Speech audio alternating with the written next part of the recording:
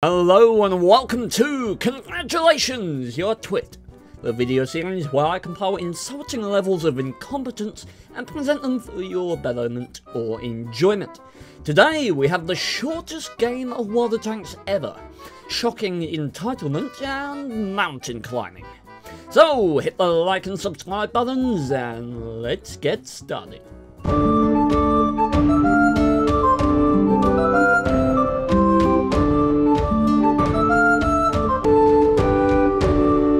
Welcome, good day, welcome to the first of many uncountable travesties destined to grace our proverbial ship with their ambient disdain.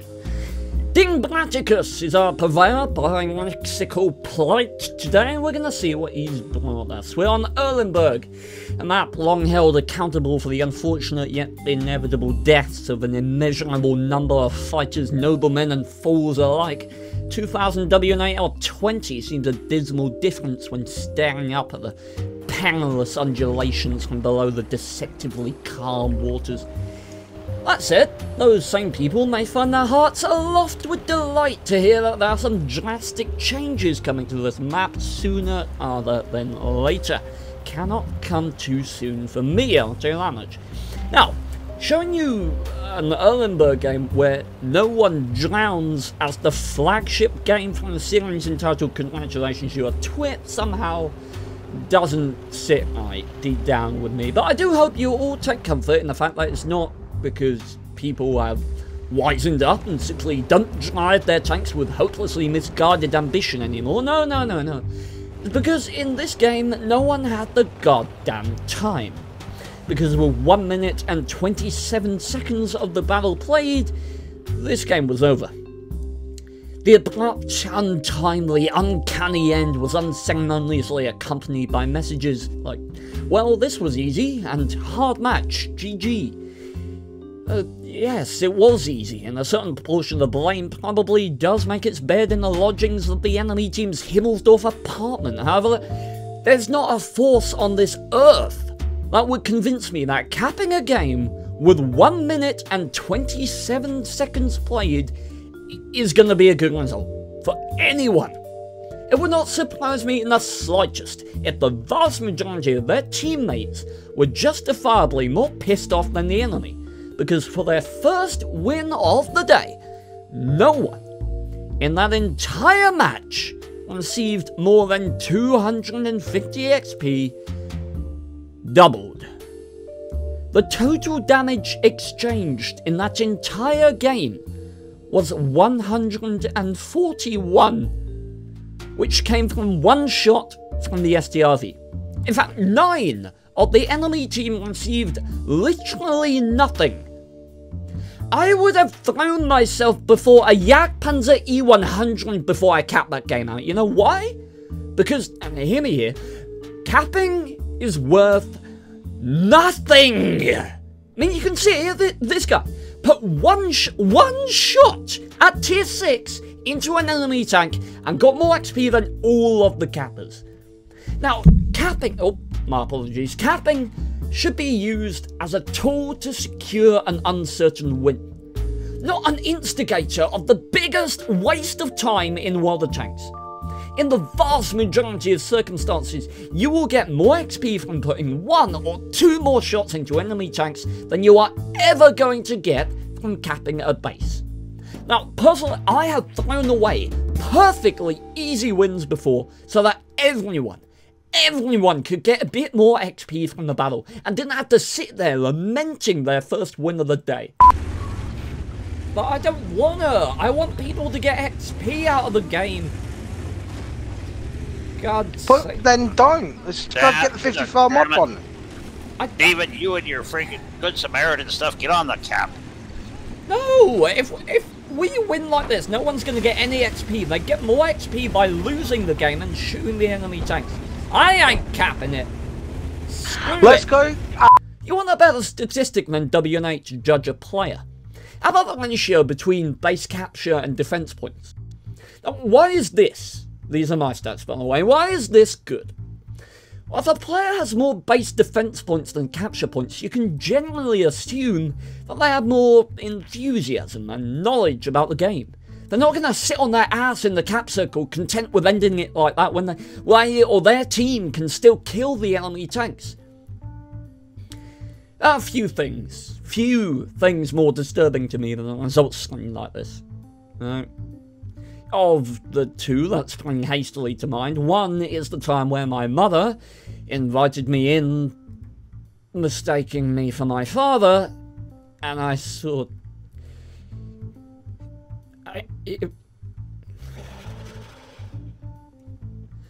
And the other is a dream I had in which I was taken by surprise by Jingles wearing nothing but a negligee and ice skates.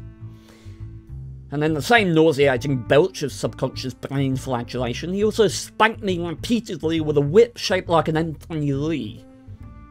Also, I managed to put on my phone bill by several £100 making long-distance phone calls to his girlfriend who sounded startlingly like a poo from The Simpsons. All this culminates in an entirely unnerving realisation that I don't in fact ever remember waking up from said dream. I'm almost 100% certain I would not willingly get a tattoo of an M3 Lee on my left butt. Oh my god. You ain't seen nothing yet. Ah! Have mercy, sulky-voiced Englishman! I wasn't planning to include this. I had the game plan. The skeleton script for this video perfectly planned out. Until last night, when, during a period of asinine self-depreciation, I started flicking through my videos in the futile hope of boosting my self-esteem in the comments. I've stumbled upon this, and it was like a man dying of thirst watching a tiny stream slowly spread and swell into a roaring river full of untapped potential. I'm referring to a comment on my video, "Congratulations, you're dick number 4, referring to this replay, where the ISU team kills John 2 for no conceivable reason. And here's the comment. Now, warning, this is a comment dripping, riddled, saturated with such an inconceivable level of privilege and entitlement that it really should only be read by royalty. And Mr. Krautwurst, get the hell over here! Honest Gaming, you are the dick. As if you've never had bad days while gaming. Those assholes should be banned forever from the game. They started all. Some people just do not respect the nature of the game they are playing and keep having fun by trolling others. Death to all trolls. I am Flatform, close friend of Mr. ISU, who can tell when someone is an asshole and kicks his ass.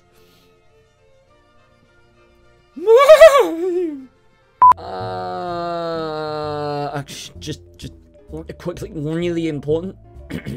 If they are capital D, capital I. Now then, I will save my comments until we see how this conversation unfolded. In response, I said, your statement is so incredibly asinine and so obviously a troll or attempt for attention that I literally don't care to even have a debate with you.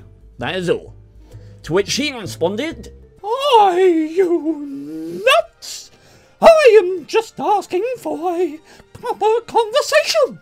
You really misunderstood my intentions and I cannot tell why. I had no statement, just asked for a written storyline that is logical as you support the ISU was totally wrong. If you want to defend your published argument that humiliates a player you do not know, do it by exposing the sequence of facts. Otherwise, you do not have an argument, so please stop humiliating people, players, and ask an apology.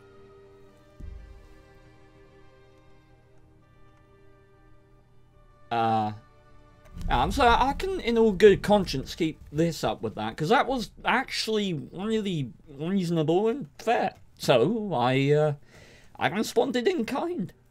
You're right. I spoke in haste, or without thought, due to the stress of another situation. My apologies. My argument is this. If anyone behaves like this, they deserve to have it seen by the world. Right? If you truly believe there's nothing wrong with it, then that shouldn't be a problem. Now, in this game, John 2, in the T34, bumped into your ISU friend on the way out of the cap circle. Your friend killed him. For no logical reason. He ruined his game. Just like that. Think that's okay? Really? Do you want that to happen to you? Now, I don't condone the acts of the platoon after that, even if I do find them hilarious. I don't make this series to shame or humiliate. I make it to have a laugh. To put a different spin on events that are otherwise simply depressing and annoying. If your Mr. ISU friend is feeling humiliated by this video simply because he knows he acted like an ass, wasn't expecting to have it seen by anyone else. Well, tough luck, I'm afraid. The world's a big old mean place. If you don't want your behaviour towards public teammates to be seen by the world, you shouldn't be behaving like that in the first place. To which she said, wait, Mr. Wallst, I need you for this one. Your video presentation is completely biased. The start of the incident is intentionally edited out. So, you are merely ridiculing a player when you intentionally cut out the first crime. That is more than suspicious. An experienced World of Tanks player can see that Mr. ISU and myself proceeded to just play and defend our team before the other players started retaliating. Publish the whole video and let users decide instead of cutting the footage to support your argument. That said, we wait for the full video to be disclosed and discuss more on playing ethics and behaviours afterwards. Thank you for commenting. Peabody, get me a manwich. Okay, dude. Look, according to you, they started all. In your words, those assholes started all. And yet in your very next comment, you say, we proceeded to play before the other players started retaliating. So, if they started it, how are they now retaliating? That seems odd to me, perhaps just me. His main argument here seems to be that I intentionally cut out the horrendous crime that John 2 did. That completely and utterly justified Mr. ISU shooting him up the ass 15 seconds into the game. I cut that out. Right? He wants me to publish the entire video so that people can decide. It sounds like great content to me. I mean, hell, we all know the only reason I cut the gameplay up, not to make a good video, no, to hide the crime. Right? Not because it would really suck if I showed one replay per video. No, I admit it. Okay, I did. I cut it out. I lied. I can't lie anymore. This is what really happened.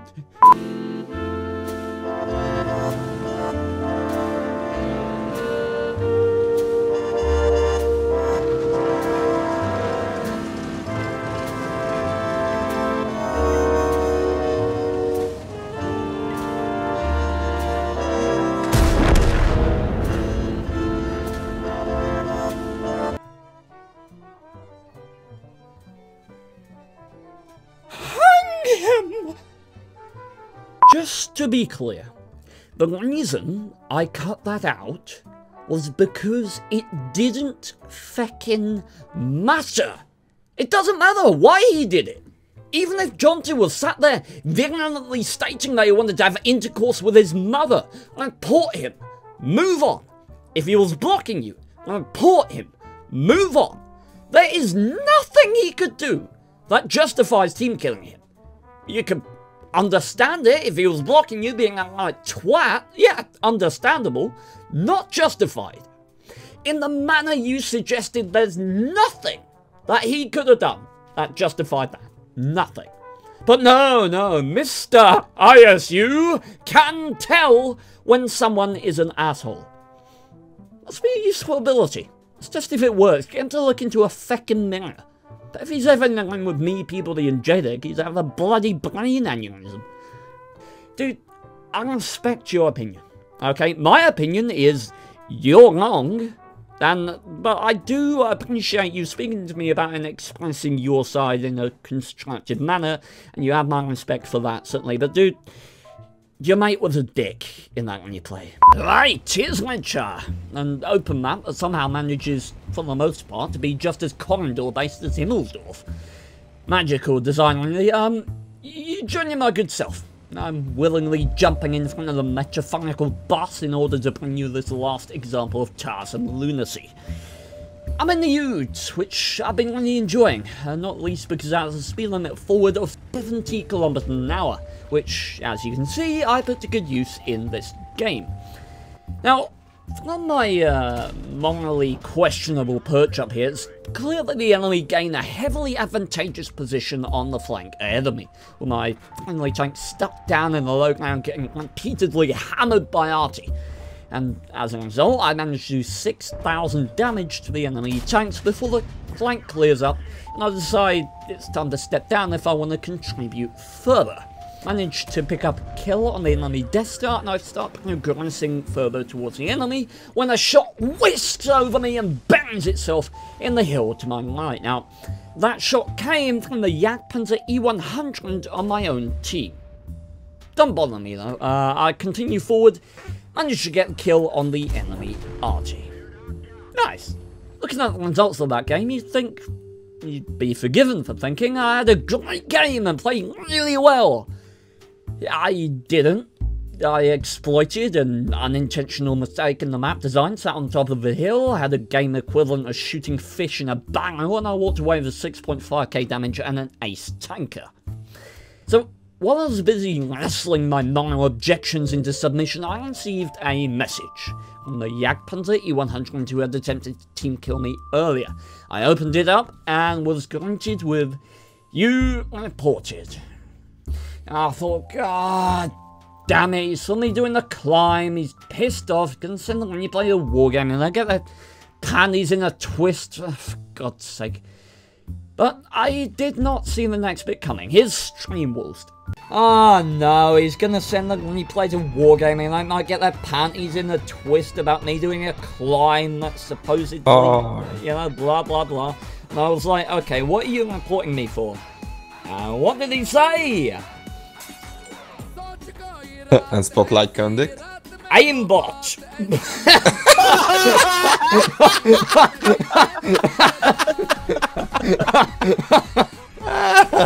And I'm like, Yep, aimbot.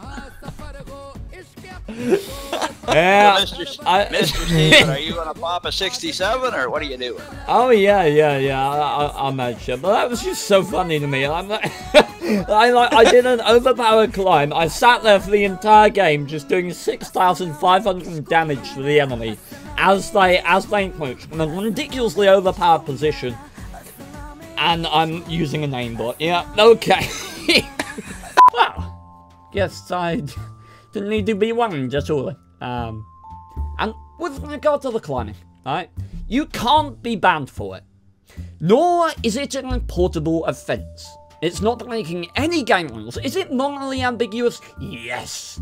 Are the climbs game-breaking and overpowered? Yes, a lot of them. But the climbs have become a big part of high-level gameplay in World of Tanks. Top teams from all over the world use these climbs to gain an advantage. Out in the Wargaming Grand Finals they were using these climbs. That's a pretty clear statement from Wargaming that they are aware of these climbs, they are aware of the fact that these climbs exist, and that people are using them, and while they may change them in the future, for now, it's only up to you whether you take advantage of them or not. Ladies and gentlemen, thank you so much for watching the pilot episode of Congratulations, You're a Twit. Do let me know if you want me to continue this series. And, well, have a swell day. Farewell.